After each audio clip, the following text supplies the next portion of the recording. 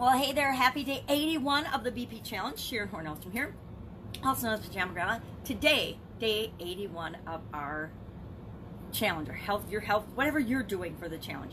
Me, health, blood pressure. I need to get my blood pressure down, so I wanted to do a challenge, to challenge myself to not have to take a prescription drug. And in order to do that, and since I was doing it anyway, I thought, why not bring you right along with me? You could be doing a health challenge, a weight loss challenge, a lifestyle challenge, a business challenge. I normally, if you follow me at all, know I do business challenges. I help people get more customers. I help people increase their customer experience. I do all kinds of things to help you grow and supersize and build your business. But I also, like everybody else, have aspects of my life that I need to pay a little bit of attention to if I'm going to still be here to do challenges, to do whatever it is I love to do, which is a whole lot of things.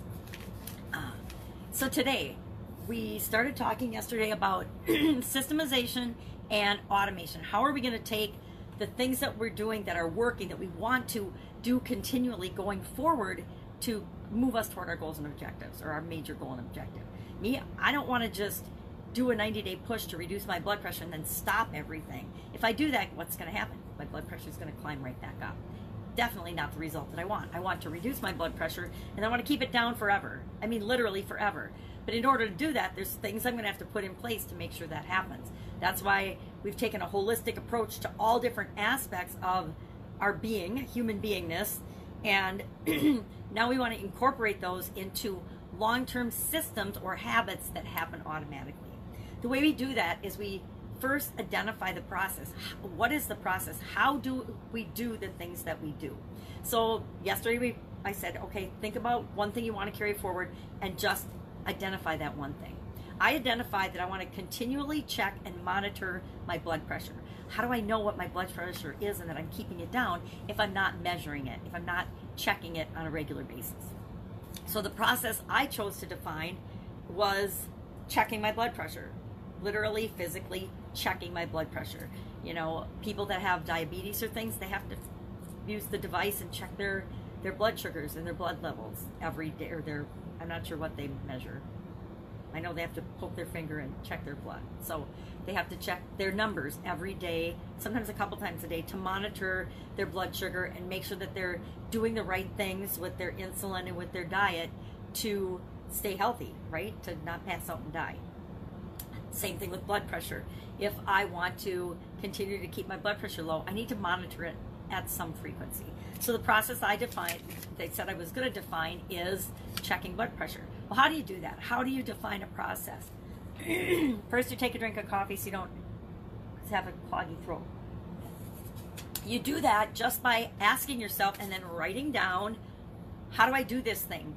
It's something that you're already doing, and we're not looking at every aspect of it. We'll do that over the next couple of days. But for right now, it's just, what do you do? Step 1, step 2, step 3, step 4, step 5 to do the process. So what do I do to check my blood pressure? You grab my magnifying glass so I can tell you. I just wrote these down right before I hit the play on the camera, so here we go.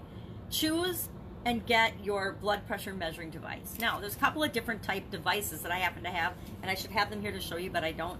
One is the traditional cuff. When you go to the doctor, they have that cuff to that sleeve they slip on your arm. I've got one of those. I also have from my dad a wrist cuff. I personally like the wrist cuff because it's super duper easy. You put it on your wrist and then you push the button.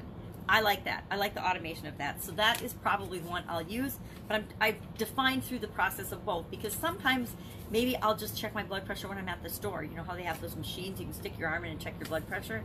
The thing about using different devices, and we'll talk about this as well, is you might get different numbers and different results. So you don't necessarily take those with 100%, oh my God, my blood pressure's up because I'm shopping and I put my arm in the machine and it said my blood pressure's high. Not necessarily. So the first step for me is to get my device. What device am I going to use? Decide that, and then go get it, physically get it. The second step is to sit down, relax, and uncross my legs. As I'm sitting with my legs crossed, I know the first thing, I actually have to write that down because I have to remember to have our feet flat on the floor and uncross my legs. The third thing is I just slip the cup around my arm or the device on my wrist. The fourth step then is to either push the button, which is the one I like, or some of the devices have the pump still where you have to pump them up. So you just pump it up, you know, get the pressure on your hand and then release, and as it releases, wait quietly, sit as still as possible, which is hard for some of us, until all the air is out of the device. Then you just look at the results, what's your blood pressure, and then write it down. That is a simple 7-step process. Could it be simpler than that? Yeah, hey, check your blood pressure, write it down every day, or whatever frequency you're going to do it at. But the point is, whatever process that you're going to carry forward with you after the challenge, because the challenge is ending in less than 10 days now, is something that you want to document, because the first step of creating a system out of something and then automating it and hopefully delegating it so someone else can do it, and you don't always have to be the one that does everything yourself, is to define and document that process. It becomes a great training tool. Now, if I was incapacitated and somebody needed to check my blood pressure and they didn't know how, if this is written down somewhere, maybe like right by my device in the container that holds my wrist device, somebody knows, hey, they can just stick it on and push the button and they're good to go. But if they didn't have this and they've never taken someone's blood pressure before, I think my children, I mean, have they ever taken anyone's blood pressure? I doubt it. Or my granddaughter, they wouldn't know what to do, but if it's written down, other people can know what to do, and then they can be actually the ones that do and perform the tasks, so we don't have to be doing everything ourselves. That's my favorite thing about processes, is if I document my processes, now I can train someone else to do it, and I can hand it off. If there's something that I have to do more than once, I document the process, and not just once. I mean, you pay your bills. I don't necessarily document the process of how I pay my bills, and everything, you know, how I make a piece of toast. But if there's something that I have to do over and over and over again, and I don't love to do it, I'm going to document that process so that I can teach someone else how to do it, and I can get it off my plate as quickly as possible. So today, your challenge is to just write down the steps of the process that you decided that you were going to take forward with you outside the challenge, that you're going to turn into a habit and continue to do after the challenge is over. Write down, just grab a little Post-it note or a piece of paper and say, and just don't analyze it, just write, what do you actually do right now to do that process?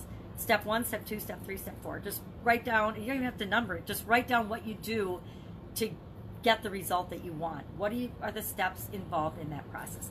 Now, process definition, again, I wrote a book on this, so you can make this whole thing we're going to cover in the next couple of days super duper complicated, or you can keep it really simple like me. Grab a piece of paper, write down what you do for the process you want to carry forward. That's it. Have an awesome day. I will, of course, be with you tomorrow, and we'll talk a little bit more in depth about now what do you do now that you know what the steps are. What's the next thing you're going to do with this? Have an amazing day. If I can help you in any way or you have questions, hit me up in the comments below. Otherwise, I will see you tomorrow.